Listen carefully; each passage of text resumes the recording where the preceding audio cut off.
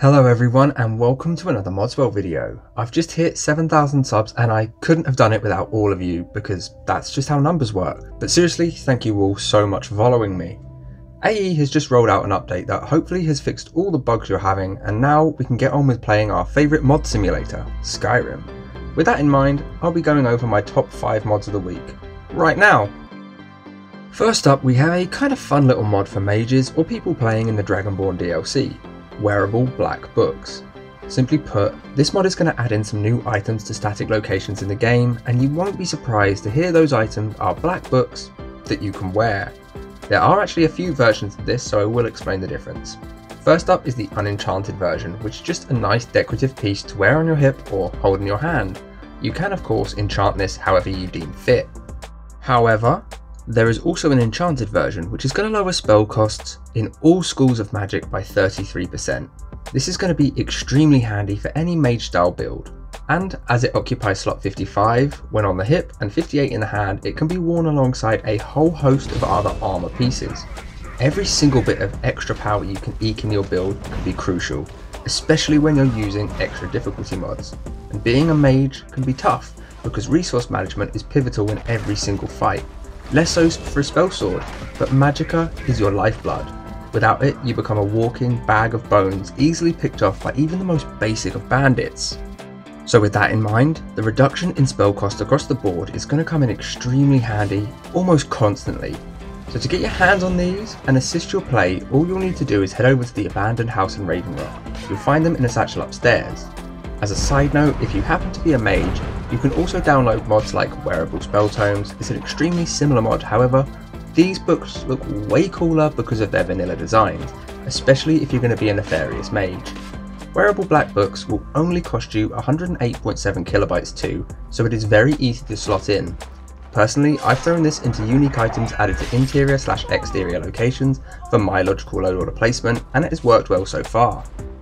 Moving on to my 4th place mod. Here I've gone for Restoring the Aretino Residence SE. This is a really cool play on a house mod. Once you've finished a few Dark Brotherhood missions to clear the Aretino boy out from your house, the quest can begin. Enter the house and speak to Angrigor, who will hang out there in the daytime. There are 12 new quests to finish. Each one equates to an upgrade in the house. These range from kitchen decorations, entry clutter, wall displays, a dining room, living room, multiple bedrooms, a library, an armory, and the all-important alchemy lab. The house itself is fully prepared for adoptions and families moving in, with more than enough space to fit them. There's actually been quite an expansion on the vanilla house. Well, that's what it looks like to me. When your family has finally moved in, you'll find Angrigor acts like a helper, cooking and cleaning for them. And icing on the cake is he's a fully voiced character. Often this is a lacking aspect of mods like this, but I'm really happy to report that simply isn't the case here. There really isn't much more to say. This is a great player home with a fun creation based idea, mini quests and a decent AI helper to boot, and as it only costs 3.6 megabytes, is pretty inexpensive too. I've slotted this into new quest mods low down in my order to try and fend off any potential conflicts. So far, so good. Let's move on to the number 3 spot and the first of 2 armor mods. Here we have Christie's Summoner Outfit. This mod is based off of a Final Fantasy Summoner's gear, and personally, I think that shows a ton. Extremely decorative clothing with a ton of extra accessories hanging off of it. Classic Final Fantasy style. This is a male and female armor that would suit a lighter playstyle or character. Naturally, a mage would be the right fit. And with that in mind, a staff has also been added to the pack. Be aware though, you will have to craft the staff and enchant it separately. As for the armour, this comes in multiple pieces. Body armour, a waist guard, shoes, and a helmet which is tagged as a circlet so your hair will remain on display. Be warned though, this can have some clipping. The outfit itself is craftable at the tanning rack, so you will likely be able to deck yourself out with this pretty early on. One thing I'm particularly appreciative about this set is how the male and female clothing doesn't differ more than shape. Often I'm left questioning the decision made for the full protective male set when the female turns into some sort of skimpy, barely covering anything or protective outfit at all. Here, this is not a problem at all though, which means I can transfer it around saves without it being wasted space. This mod comes in 3 standards too, the 1K for 38.6 megabytes, the 2K is 51.7 megabytes, and finally the 4K, which is available for 114.1 megabytes. I'll likely be going for the 1K as it looks great and it fits in easier. I've slotted this one into pure craftables in the logical load order. Moving on to the number 2 slot. Here we have another armour, but this time it's a replacer. Here we have Daedric Armour SE. I've been looking at this armour all week. I'm legitimately so impressed with the design, based more on the Morrowind Daedra sets, but with extremely upgraded textures. The body armour is more cut and plated style, large shoulder pieces but more fitting to the body than the vanilla ones, a small crimson glowing skirt, full face mask style helmet with horns and an almost Asian design style. This retexture has a lot going for it. I'd argue this is one of the coolest looking sets on the Bethnet, retexture or otherwise, but not content with just creating some of the coolest armours available, Fourth Unknown also decided to change a few weapons to match this new style. The sword in both one and two-handed, as well as the dagger have been updated too. Longer both in blade and hilt, with a more decorative style and crimson accents, perfectly suiting the new armours. I've avoided using the Daedric gear for a while now, because it just wasn't my style, but this massively is, so I guess I'll just have to re-evaluate my views. Once again, this mod comes in 3 variants. 1K is a tiny 13.1 megabytes, 2K is only going to cost you 19.2 megabytes, and 4K is a superbly reasonable 46.7 megabytes.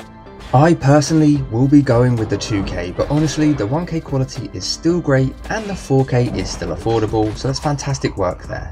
Simply slot this one in with your other weapon and armour retextures. In my LLO, there is a section for that at the bottom. In the more traditional LLO, these would go in the general meshes and textures section. Finally, it's time for my top mod of the week, and this is a big one too.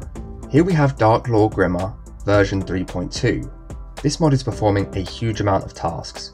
First of all, we have edits to the world space. Most notably, Solitude has become the second seat of magical power with its own guild dedicated to the arcane arts. The original college has also taken some changes, mostly around the tower. So right out of the gate, be aware of potential conflicts that change the same areas.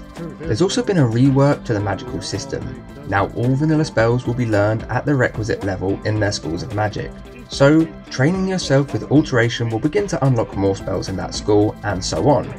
Spells also get upgraded as you dive deeper into your knowledge of the magic. Fortunately, none of this alters the vanilla spells to keep it compatible with spell edits such as Odin and Mysticism. This mod contains a ton, so I'll do a brief rundown. We get 54 new quests, 235 new and unique NPCs including enemy characters who are equipped with the upgraded DLG spells, 1,215 brand new lines of dialogue, College of Winterhold updates, new factions such as the Black Worm, House Telvani and the Solitude Mages Guild, new skill-based learning when it comes to vanilla spells, and a brand new spell upgrade system to get even more out of the magics you've already learned. Genuinely, this is a crazy mod and should be used as the building blocks of an order, but with changes like these you will have to be aware that conflicts can happen, or that your game is just loading in too much and giving up. So far I've avoided issues by keeping the main edited spots of the College and Solitude pretty clear of any other edits. I also don't have many extra NPCs loaded into my game as it currently stands, so this is also helping a bunch with performance, but if anyone needs a hand with this mod, please don't hesitate to ask. Onto the more business side though. This mod is going to set you back 144.6 megabytes, so it is fairly large overall, especially for a kind of unfinished mod. There may also be some small bugs here and there when it comes to rainbow faces. If you do come across those, share that in the comments section and I'll be sure to pass on the information and hopefully we can get it sorted out. In terms of placement, I suggest putting this one low down. I have it in my new quest mods to be sure it runs correctly. On that however, I am going to call it. As always, I have left links for all of the mods on both Xbox and PC. I have also left a link to my Discord and the Skyrim Xbox mod subreddit as they're helpful communities for anyone getting into or just needing a hand with modding. I have also left a link to my Buy Me a Coffee account, which is like a small donations page for anyone who wishes to help that way. To help grow the channel, I would really appreciate those likes, comments and of course subscriptions. They push the work out further with YouTube's algorithm. But either way, thank you for watching and I hope to see you in the next one.